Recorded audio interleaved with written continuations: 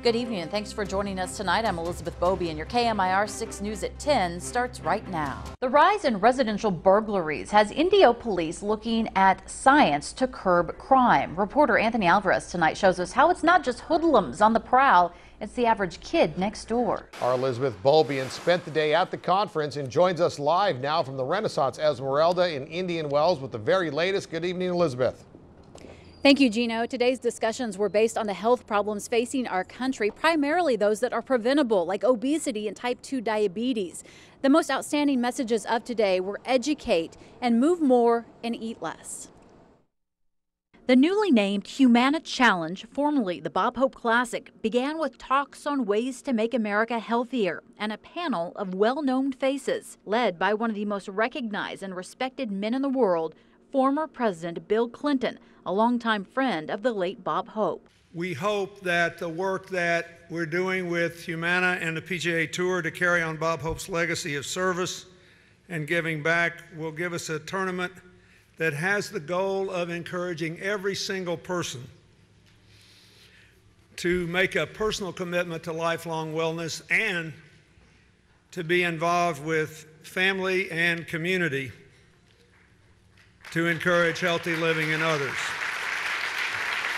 Clinton moderated the discussion between health and fitness experts about the best ways to cure America's obesity problem, one of the biggest health concerns facing our nation. 1 in 2 Americans have either prediabetes or diabetes. This is a problem that's not going away. They are startling statistics, and the problem is even worse in impoverished communities. Educate. If the government does its part, the private sector does its part, the public sector does its part, individuals do their part, churches and community organizations do their part, we can lick this problem. Fitness guru Jillian Michaels encouraged Americans to get moving. You do have the ability to change things. And that just means that you need to get more creative, more inventive, and more involved. We spoke to Michaels one-on-one and asked her how Americans can get motivated to change their unhealthy lifestyles. For any lasting motivation, you have to identify your reasons. Because getting healthy, it's accessible, it's doable. I didn't say it was easy. It has to be worth it. So what are the reasons that you want to change? Identify your why and allow that to motivate you. NBC News chief health correspondent, who also spoke at the conference, says obesity is the biggest health problem facing Americans, but believes it is reversible. There is a real chance to make a difference, but it goes back to the real simple things in life. You have to eat well and make that good food affordable to people. You have to get outside, and in this area, there's no excuse not to. And frankly, you have to unplug from all the technological stuff that we're stuck with. Simple advice that can prevent some very serious diseases.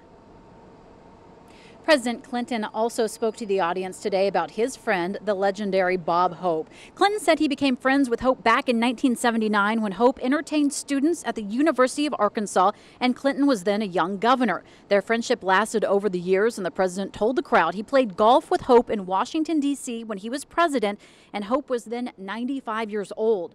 Hope was still walking the course at that age, he said, and credited his health and longevity to walking at least an hour every day, no matter what. So some very good advice there. And with the weather out here as it was today, it was absolutely perfect. A perfect day to get outside and keep moving. That's exactly what many people did out here at the lawn at the Renaissance Esmeralda Resort in Indian Wells. The workout was led by Jillian Michaels, who you probably recognize from The Biggest Loser on NBC. She had the group working out, raising their heart rates with jumps and push-ups and lunges. It was a great workout for those who made it out here bright and early at 7:45 this morning. Gino, we looked for you out here.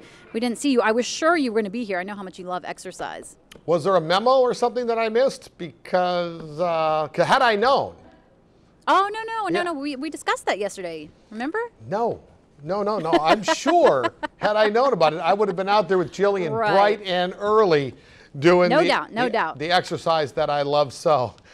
Speaking of weather, it was gorgeous today. While the East Coast prepares for Hurricane Irene's arrival, we are dealing with another day of extreme heat and humidity here in the Coachella Valley as monsoon moisture has returned. We've already seen some lightning out there tonight and looks like rain may be on its way. Meteorologist Brian Schofield standing by with a check of your first forecast tonight. Brian. In Los Angeles, what's being called Carmageddon has finally begun. The 405 freeway, one of the busiest highways in the world, is being shut down for the next 2.5 days. That's prompting doomsday-style warnings about the already bad LA traffic becoming even worse. What you're looking at right here is a live picture of the 405. As you can see, very few cars headed down the freeway at this point, although it has been shut down since 7 o'clock. Not sure why there are any cars on there at all at this point. KMIR 6's Gina Kim has the latest. That was Jay Gray reporting. Casey Anthony remains in custody this evening. Sentencing is set for Thursday morning on the 4 guilty charges, with the very real possibility that she could be out and free by Thursday afternoon. KMIR 6 legal analyst John Patrick Jolan joins us live in studio tonight with more on today's stunning verdict in Orlando. Welcome, John. Thank you for being with us. Thank you, Elizabeth. You predicted this last week, saying there just wasn't enough evidence to convict Casey. Do you think that's assuming what the jurors thought as well? I think that's what happened. I'm amazed that it happened because she was painted as such a despicable person, and she probably is, based on what we hear about her conduct after the child was dead. But the evidence just wasn't there to show that she actually did the killing of the child. And that kind of distinction is very difficult for jurors to make, but they made it clearly in Florida. Why are so many people shocked about this after hearing the evidence and there was no smoking gun here? Well, they're shocked about it because you hear about her partying, about not reporting this, about acting like she had a job at Universal when she didn't, and all the other lies that she got convicted of, by the way. And that sort of paints a picture of an awful person. And the danger in this kind of a case is sometimes an awful person can be so disliked by the jury that sometimes they overlook the law and the requirements of the law. In this case, that didn't happen. The jury said, you did not prove that she killed her daughter. She must be found not guilty on the top 3 counts. Do you think she'll serve any jail time, or will the 3 years she's already been in jail serve as time already spent for the charges that she was found guilty of? Well, the maximum sentence she can get is 4 years for the 4 counts, and she's already spent 3 years in jail. And with the good time, work time credit, and credit time served, I have a feeling that she's going to be walking out of the jail on Thursday after the sentencing. What's next for her then, and the family? Well, that's a good question. It doesn't sound like she and the family are going to have a reunion based on the statement that was released by the family. And a lot of people have expressed concerns for her safety when she comes out. I have a feeling there's very few places she can go in the world where she won't be known, and it will be quite some time before this thing sort of calms down in her life. Do you think she's going to be able to make money off of this? Will she have a book deal? Will she be on reality TV? I would say that there is a 100% guarantee that she'll have a book deal. And we are following breaking news for you tonight. A major brush fire is burning tonight in San Bernardino County. The Kenwood fire is burning along north of Interstate 15 and the 215 freeway in the Cajon Pass. The fire erupted around 1 o'clock and has charred already over 250 acres. At least 2 structures have been destroyed. This is a live look right now at that fire. Nearly 500 firefighters are fighting the blaze on the ground and from the air. Traffic has been affected. Just 2 of the 5 northbound lanes of Interstate 15 are open at this hour. There is a long backup along the 15 freeway. No word yet tonight on how this fire started or when it will be brought under control.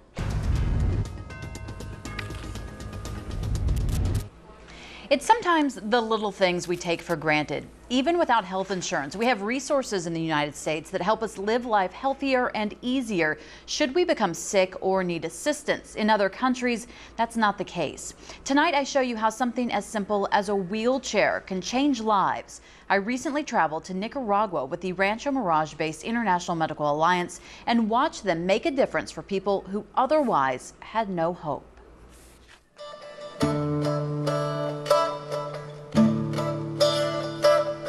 In a country as poor as Nicaragua, what we here in the United States consider basic life necessities can be hard to come by. The typical monthly wage for a farm worker is about $30. That's working sun up to sundown. And that's if a person can find work. Many others make their living selling what they can or begging on the streets. It's a nation of very poor people, many of whom have no access to health care or the financial means to afford it. The International Medical Alliance, a group of doctors, nurses, and volunteers, is working to change that. The group was founded by Inez Allen, a woman with a heart of epic proportions. Inez gives her heart, soul, and sweat to helping others who are less fortunate. In this town in Esteli, Nicaragua, Inez has made it her mission to get medical care to those who need it. And there are thousands who do. While all these people are treated for whatever ailments they have, Inez and her IMA group found something as simple as a wheelchair could change lives.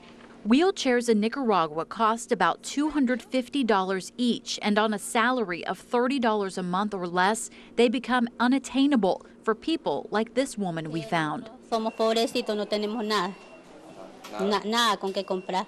She has severe rheumatoid arthritis and can't walk. She has two ways of getting around. She can get around on horseback, and that's usually the way she gets around if she's going to go a long distance, or her husband carries her. But she's almost as big as her husband, and so to see them walking down the street, I mean, you can imagine somebody who's 40 years old carrying his wife, who's almost the same size. It's quite a spectacle to see. So, how long has she been like this? 15 years, and they're poor. He works as a farmer or doing field work, mainly with corn and beans. And they're a very poor family. They live in a rural area. They have 3 kids, and they've never had the means of being able to purchase a wheelchair. Until the generous IMA volunteers stepped in. The group took up donations amongst themselves and 2 brand new chairs. I bought the walkers, and I bought 3 wheelchairs that are used chairs for that. Take a look at the only chair the hospital had on hand. It was in shreds, tattered and torn, and stained with blood. This woman's life was drastically changed forever by the seemingly simple but expensive invention. This mother also received a wheelchair from IMA for her son, Fernando. He is 12 years old and he has cerebral palsy, and he doesn't walk, so the mom carries him everywhere. He is not a little child. Gerardo, mira, 1, 2, 3. Even though Fernando can't talk, you can see how happy he is getting a wheelchair. Will he be able to wheel himself in this? Probably not, because of his cerebral palsy. He has movements that don't coordinate, so he's going to be dependent on the mom still to push him around. But at least it'll save her back, and it'll be more functional for her and him. Alegre porque nunca había tenido una silla de ruedas. She says she feels really happy that she's never had a wheelchair ever before. How's this going to help her back? ¿Cómo le va a ayudar su espalda? Bien, porque me siento con dolores aquí en los brazos y en el estómago. She says she has arm pain and back pain and stomach pain, so it'll help her a lot. She also has a younger child. ¿Y él no puede caminar? ¿Cuánto tiene niño? 2 años. She has a 2-year-old who's not walking either, so she has 2 kids not walking, and so it's a lot of work for her. Fernando and his mom leave the hospital happy, knowing their stresses have eased up at least just a little for now. And it's all thanks to people who they'd never met before, people who care about them and have come all this way just to help. For more information on the organization or how you can help, log on to our website, KMIR6.com. And also coming up new tonight at 6 o'clock, the story of an elderly woman in Nicaragua who was left to die because her family couldn't afford to take care of her any longer. You'll see how the International Medical Alliance helped her. And it was amazing to see going to Nicaragua and really seeing the level of poverty down there. I mean, it's just something that you wouldn't even imagine. Living on $30 a month. Just really puts things in perspective, I will say. Amazing story. All right, Brian Schofield's next.